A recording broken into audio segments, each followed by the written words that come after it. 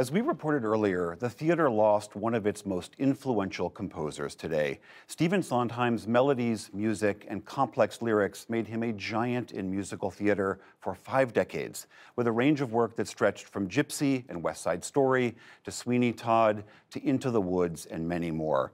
Our own Jeffrey Brown interviewed Stephen Sondheim in 2010 and talked to him about how he crafts his lyrics. I've often said, if you think of a lyric as a little one-act play, then each line is a scene, and you know, a quatrain becomes an entire act. Each line is a scene. Each line is a scene, and you got 7 words in the so we got 7. So let's say each word is a speech. Well, you know, if you're writing a play and something's wrong with the speech, you cut or change the speech. Same way you got to do it word by word. It is as focused as that. And how you're always turning back too late from the grass and the stick and the dog and the light. How the kind of woman willing to wait, not the kind that you want to find waiting to return you to the night. And the greatest focus is on words that rhyme. Sondheim writes lying down, better for a quick nap when things aren't going well, he says. He uses an old rhyming dictionary and a 1946 edition of Roget's Thesaurus. A rhyme draws the ear's attention to the word, so you don't make the least important word in the line the rhyme word. So you have to, and also a rhyme can take something that is not too strong and make it much stronger. If you tell a joke in rhyme, it's twice as funny as it would be if you just told it in prose, as if it was just a speech. The same words, but the rhyme does that to it. And that's one of the uses of rhyme, is not only to focus the attention on the word, but to strengthen what you're saying. Now, sometimes you avoid a rhyme, because you don't want to draw the ear's attention. Because the ear's expecting it. Exactly right. So you want to fool them. Because one of the things you want to do in a song and in a scene and in a play is surprise an audience. He's a very smart prince. He's a prince who prepares, knowing this time I'd run from him. He spread pitch on the stairs. I was caught unawares, and I thought, well, he cares. This is more than just malice. Better stop and take stock while you're standing here stuck on the steps of the palace. And that surprise, Sondheim says, can come in very subtle ways. There's something happening between the ear and the brain. For example, he believes words that are spelled differently but sound alike, such as rougher and suffer, engage the listener more than those spelled similarly, rougher and tougher. I think we see words as if they were on paper sometimes when you hear them. I don't mean it's an absolutely conscious thing, but I'm absolutely convinced that people essentially see what they're hearing. For more on Sondheim's life and the legacy he leaves behind, I'm joined by Ben Brantley, former co-chief theater critic of the New York Times, and by Eric Schaffer, the co-founder and former artistic director of the Tony-winning Signature Theater here in Virginia. He has produced and directed multiple productions of Sondheim shows, including at the Kennedy Center. Gentlemen, thank you both very much for being here on what is obviously a really tragic day in this field. Ben Brantley, to you first, could you just remind us a little bit about why he lives in such a high esteem in the pantheon of theater? Well, I think you can say he is truly without peer. When you look at earlier generations of composers, there certainly were giants like Rodgers and Hammerstein, but there were others who wrote in that style. Sondheim was sui generis. And I came of age with Sondheim, really, so I feel the loss very personally. My first Broadway show was Follies when I was 16. But he was addressing an era in which the old convictions no longer held, and people were incredibly ambivalent about practically everything, their country, their futures, love. And he found the equivalent of those feelings in music. But it wasn't chilly, as has often been sort of lodged against him. There's incredible feeling in his ambivalence.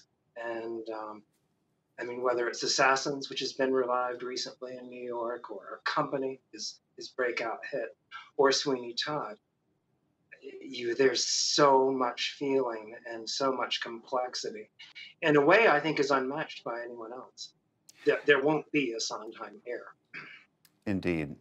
Eric Schaffer, I know you had the opportunity to talk with Sondheim several times when you were producing and directing plays and musicals of his. What was that process like? I mean, I would imagine to get on the phone or to meet in person with a legend like that, especially when you're working on his projects. How did that go down? How was that? It was amazing. I mean, I have to say, with Sondheim, one of the things I think people may think is he was an amazing collaborator. He wanted to be in the room with you and have a conversation. He was not the one saying like, "Look, I'm the smartest in the room." No way was he like that at all. He was the most giving person at all of in the room, which was fantastic. And I think also, you know, as Ben alluded, I mean, he changed the face of musical theater that all of us looked up to. I mean, I saw Sweeney Todd was the first musical I saw of his when I was in high school on Broadway, and I literally came home, ran out, bought the album, and just played it till the record wore thin, literally looking at the lyrics and how smart and wonderful it was. So that's the thing I think that people don't realize about him. He was a great friend and a great mentor. And he was also about, you know, giving people a chance, which was here was a kid from myself, you know, Fleetwood, Pennsylvania, this little small town in Amish country that, you know, said, "Oh, I love your work, I want to do it," and you know, he totally embraced that, and you know, I got to end up direct over 30 of his musicals over the years, which has been amazing. Wow, what a great experience. Ben Brantley, in that clip that we heard when he was talking with Jeffrey Brown, he described how he values each and every word, that each line is a speech, every word can be so freighted. And you certainly see that in his work, that there's incredible complexity, but also great wit, great simplicity, and yet a very, very direct. I mean, he really is a tremendous lyricist in that regard. Oh, I mean, and he was first known primarily as a lyricist. That was what people responded to, was the wit, were the bon mots. And you realize there's more weight to it than that. This isn't just sort of like Dorothy Parker cleverness. There's a real feeling in the weight of every word. And often the words are at variance with the music. So that kind of ambivalence I was talking about earlier will be tugging. There'll be a friction between what's being sung, like some of the pastiche numbers and follies, remembering a great love, a different time. And then the music will say, "You're lying," or "It's more complicated than that." Eric Schaffer, is there a particular moment, I mean, you worked on so many of his projects, but do you remember a particular moment of interacting with him where you really got a crystal sense of who the man was? Well, there's many, but I think, you know, one of my favorite memories was actually I had dinner at his house, and there was a meeting with myself and Michael Kaiser, who was running the Kennedy Center, when we pitched to him about doing the Sondheim celebration, where we actually did 6 of his musicals in repertoire in 2002. And I remember we left his house, and a minute later my phone rang, and it was Steve, and he said, "Do you think they can really do this?" And I was like, "Absolutely, Steve." I said, "We can do it 300%, and we won't let you down." And he was like, "Okay, let's do it." And, you know, that festival, I think, really relaunched his work into the world in a brand new way, that people saw his work. Even though they were seeing it again and again, they were seeing it for the first time in a brand new way. And that was in 2002. And I think it's something that Ben alluded to, is like his work is so written for the character, which is so great.